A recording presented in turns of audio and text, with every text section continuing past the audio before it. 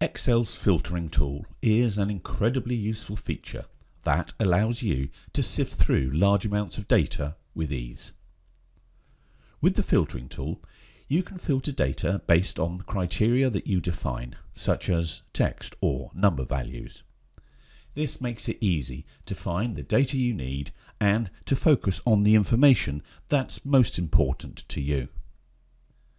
The filtering tool is also incredibly versatile.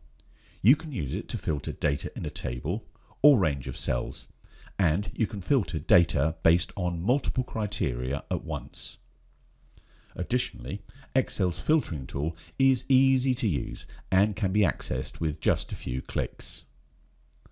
Overall, Excel's filtering tool is an essential feature for anyone who works with large amounts of data. It saves time and effort by allowing you to quickly find the information you need and to focus on the data that's most important to you. In this short video, we demonstrate the basic use of this tool and how you can easily drill down on selected criteria. If, after watching the video, you have any questions, then please do leave a comment in the section below. And if you wish to view similar content on the use of Excel in a business context, then please do subscribe to our channel. I hope you enjoy watching.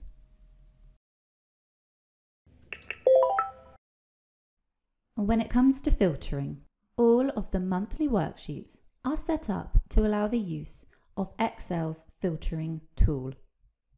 The filtering tool allows you to drill down on your transaction data to perform a more advanced analysis, or to seek totals by using various search criteria.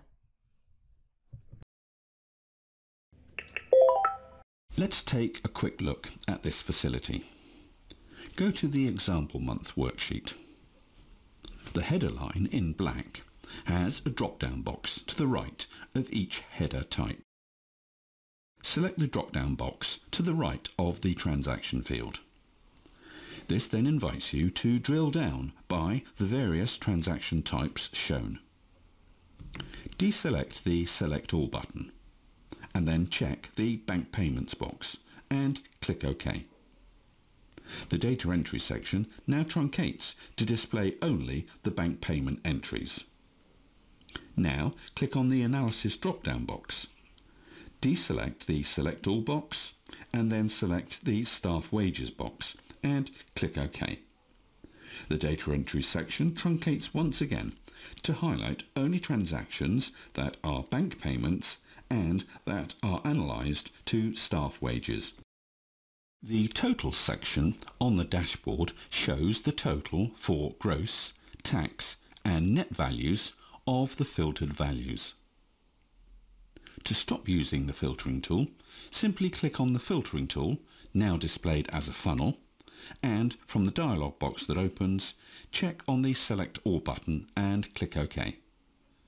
Do this for each filtered section, and your data entry section expands to once again reveal the entire month's data.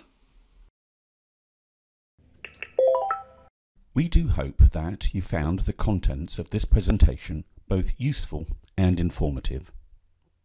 Now, this video is one of 4 presentations that we use as a support tool for our easy accounting spreadsheet products.